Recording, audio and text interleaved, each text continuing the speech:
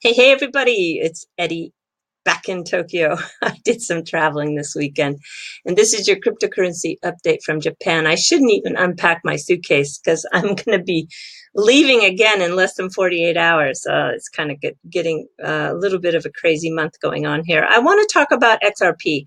Why? Because I think that hands down, it is the most exciting project in this space, and I want to explain why. So first, I'm going to start with the San Francisco Blockchain Week. This is an event that started on October 28th. It runs through today in San Francisco. They had a lot of high-profile speakers. Vitalik was there, Mike Novogratz was there, and thanks to Bank XRP, we have this fireside chat with Michael Arrington as he spoke with Chris Larsen. It's a 22-minute long interview chat, and it's very good because you can see that Arrington, if you want to talk baseball language here, he loves to throw spitballs, and even these spitballs, Chris took the junk and hit them all with perfect placement. I want to show you one thing that's kind of interesting. If I go to the actual Blockchain Week website, you can see that the sponsors in the bronze section included Ripple and Spring, but in the gold section, look at this, Libra and the Calibra wallet. Kind of interesting, huh? All right, so we all know that the world is not going to be dominated by one single blockchain. And as Chris says, that everybody understands that there's going to be many, many, many blockchain initiatives, but ILP, Interledger Protocol, is what can wire all the world's ledgers and currencies together, and that is the vision. And we need this Internet of Value, putting them all on the ILP, and then, of course, using XRP as on-demand liquidity so that those balances of fiat don't have to be sitting around the world, parked in an effort to settle cross-border remittances. And soon after the conversation started to get off the ground here, Chris talked about something that is very dear to his heart, and that is trying to defend children from online sexual abuse material. And I found it quite interesting because he is a strong privacy advocate. And he says, of course, we need privacy, but, with these types of, he gave a lot of kudos to Zuko, who it created Zcash. But when we have these privacy coins, and also like the Tor browser, which protects against any tracking, surveillance, or censorship, there has become an explosion of this material. And it really is something that he feels we need to fight against. And one of the technologies that is fighting the good fight here is Chainalysis, who is a company that Ripple invested in, and they're catching those people who are sharing this material. So the big question is how do we maintain privacy and also stop this kind of abuse? And Chris feels that we have the brains to solve this. Now, if you're interested in this Chainalysis technology, this is a very, very good podcast with the Chief Strategy Officer, Jonathan Levin, and he talks about how the law enforcement agencies around the world are using their mapping software to catch these bad actors. And Arrington, too, is a very strong libertarian and is worried a little bit about some of these efforts like Thorn, which Chris talked about in the chat, because he's, being a libertarian, anytime someone tries to do too much suppression of freedoms, that always is like a warning flag, right? But he said, have a look at Thorn and do it with an open mind, because he thinks they are doing good work. When you go to their website, you can see how can you take action. Well, just keep talking about it, listen to survivors, find a local organization, speak up, and keep learning. I think that's really good advice. And one of the co-founders of Thorn, had a TED Talks just a couple of months ago. I'll put a link to it in the description below in case that is something that's interesting for you. I think that when you look at epic.org, which Chris Larsen is also on the advisory board, along with David Chaum, who is behind Elixir, which I think is a really, really great project.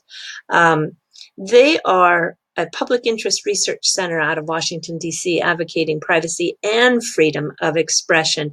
So again, this is something that might talk to you and you might be interested in.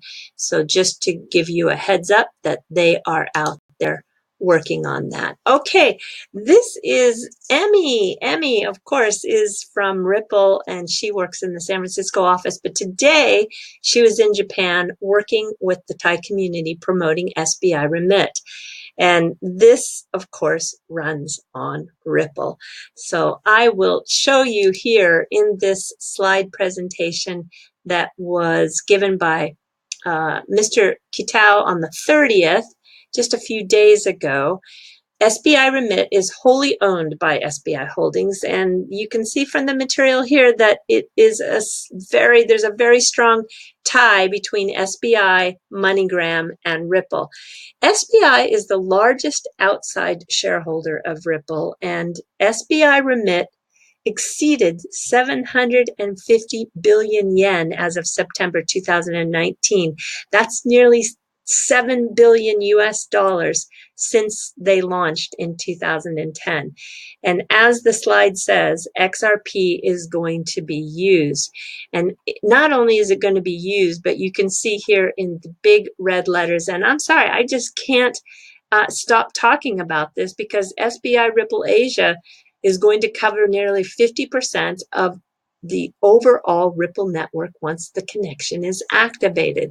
So how much could go through that corridor should the yen Thai baht go live with XRP? If you're like me, I think you agree it's most likely going to happen, and I think it's going to be one of the new corridors in Q4. We'll see, but I don't speculate too much, but I am speculating on this one.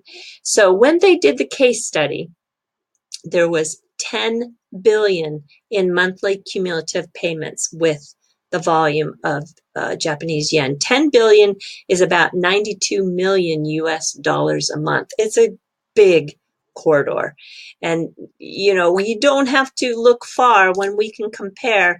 Here is the Bitso XRP Mexican peso.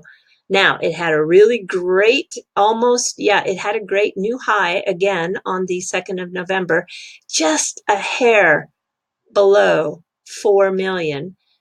But when you, it's good volume and it's growing. We don't see the finish of this candle yet because it's not quite done. But remember, this is only 10% of MoneyGram's volume, daily volume running right now. So take this amount when they ramp up to their 100% volume, and then you add these new quarters that are coming on in Q4. I don't know how you can not say that XRP is the most exciting project in this space. I just am getting kind of a little bit, what's the word? When I hear people complain about the price, I think that they really didn't have a real good idea how long it takes to actually rewire the financial world. But Ripple, the company, has not faltered in their vision, and they have not become stuck, or they haven't fallen off a cliff like so many of the others, in the tune of 99% of those other projects that have just either become stagnated or totally gone. Yeah, so I'm sorry that if you can't wait, well, gosh, I don't have any words other than this, then you should probably find another project, because this is moving in the right direction. And I think it's getting to a point where it's incredibly exciting. Truly, I do. All right, I am going to tell you about something that will be important for everybody, even if you can't come to the XRP meetup in Japan. This is going to be broadcasted live, and it's going to be probably when David and some of the other Ripple people that are coming take the stage. That is what the information is being said. I don't have the entire details. I don't know how long the presentation or lecture is going to be, but a portion of this is going to be broadcasted live. And you can see here that on a website that talks a little bit about it, they're going to do it in coordination with CoinPost, and there are numerous lectures planned, plenty of surprises, and a photo booth because they're really restricting the photos and video from the venue. So I think, yeah, it's going to be really great that everybody around the world can see a little bit of this very exciting time that's going to take place on the 10th of November. So for the West, it's going to be on your Saturday, the 9th.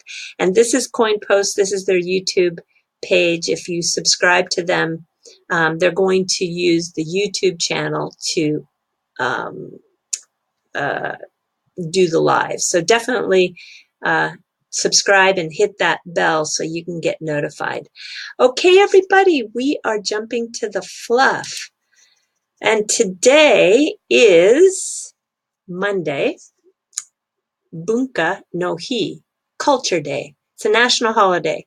And this day has a purpose to promote culture, the arts, and the academic endeavors. Many prefectures hold events that parade in Edo period costumes commemorating when the feudal lords paraded through Edo. And this is a picture kind of depicting that parade that used to take place. And it is dating, this is about the 1700s. Well, today, there's also going to be some awards given. This is the Order of Culture, and it is an award given to men and women who've made achievements or contributions to the arts, literature, science, technology, really anything related to culture in general. And the emperor presents this award. An interesting little tidbit of info is that the Apollo 11 astronauts also were awarded this medal. But here you can see this is an example of one of the parades that take place in Hakone, which is just about an hour and a half from Tokyo. It's famous, it's colorful, and it's a popular one. So if you plan your trip to Japan sometime in this part of the year, it is also the 3rd of November historically is the sunniest, driest day of the year. So it's kind of that perfect time. The weather is just fabulous. Someone is actually here from the XRP community, and I won't tell you who because I haven't okayed it with her that I tell you, but I'm going to probably have dinner with her tomorrow night, and we'll see if we can get a picture out there on Twitter. So this is the last picture I just wanted to leave you with because it made me smile. This is a reenactment of the procession parade with cats. I'd pay big money to have this set. And look at this group of cats in the back carrying tuna. Oh, it makes me smile. Okay, everybody, do take care. Sayonara for now. Bye-bye.